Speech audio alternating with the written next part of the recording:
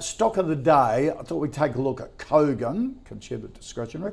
Retail and services company posted quarterly gross sales just shy of $200 million, down 6.5% year on year. Gross profit up 19.5% from last year, nearly 40 million. Ruslan Kogan, chief executive, the boss, said that the company is going to introduce deals in the coming months to make their products and services more accessible to consumers dealing with cost of living challenges. Okay, not sure what that's all about, but they're focusing on that.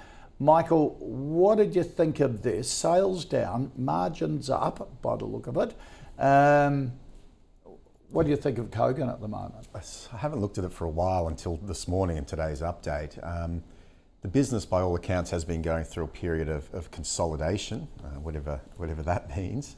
But basically, they've just been trying to restructure the way they do business, try and work through a lot of the inventory that they had on their books already.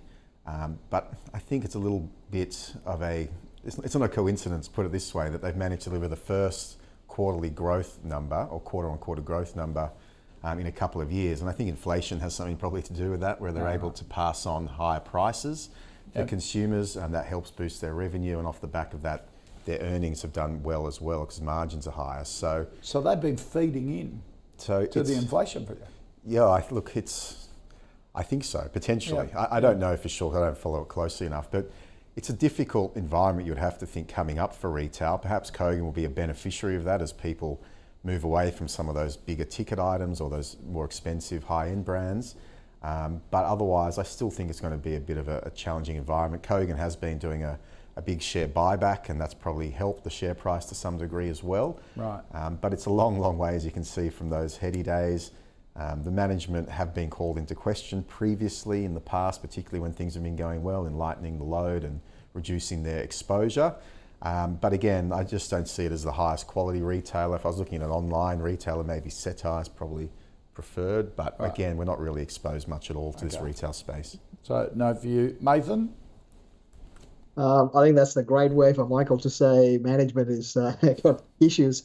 Yeah, on the first tick, you look at management track record and you go, no, not going there. So Kogan I think retail is going to be tough. Retail has actually pulled back.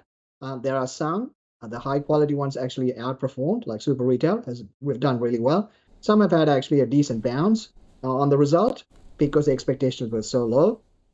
But I think Michael's right. I think the cycle we're going into is we can already see consumer spending shrinking because of inflation starting to bite, high interest rates starting to bite. That always takes time, and we had a fair amount of savings. We burned through that. So we're beginning to see consumer spending. I think Christmas is going to be tough for consumers and retail, and that tends to play into media as well. So we're worried about all this domestic consumer-based cyclicals. So I would be staying away. If you're trying to pick in retail, there's high quality retail, and then there's the rest, and this is in the rest. Okay. No need to be there. All right. So you're saying Christmas could be tough. Today's inflation figure, is that the end of any chance of a Santa rally on the share market? Oh, look, there's always something, right? In the last 9 months, I think there's been at least 9 China optimism stories that never actually played out.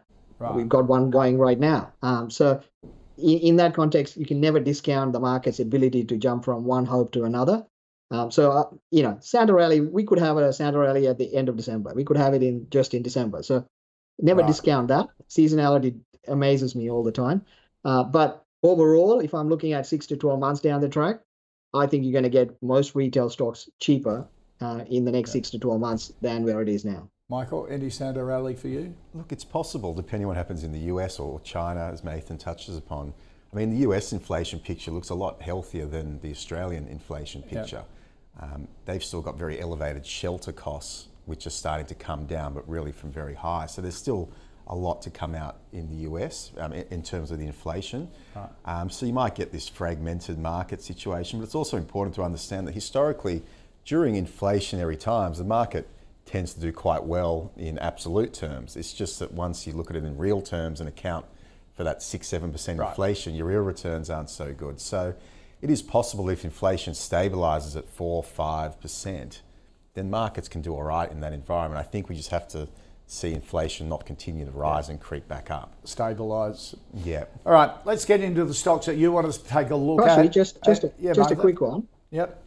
Just on that monthly CPI, if you look at it pre-pandemic to now, if you use the basket of the CPI, prices, I mean, forget the inflation number, actual prices, according to that basket, are up about 15% since December 2019, 15%.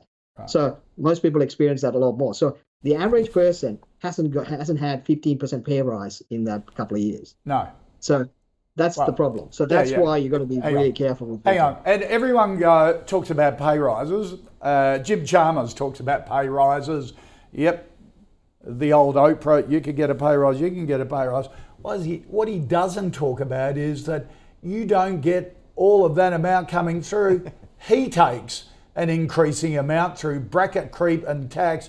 That's one of the reasons why the federal budget is in surplus, because we are paying a record amount of personal income tax at the moment. So you might get 8-9% pay rise, but you're only going to get 4 or 5% of that because he's going to take the rest in tax.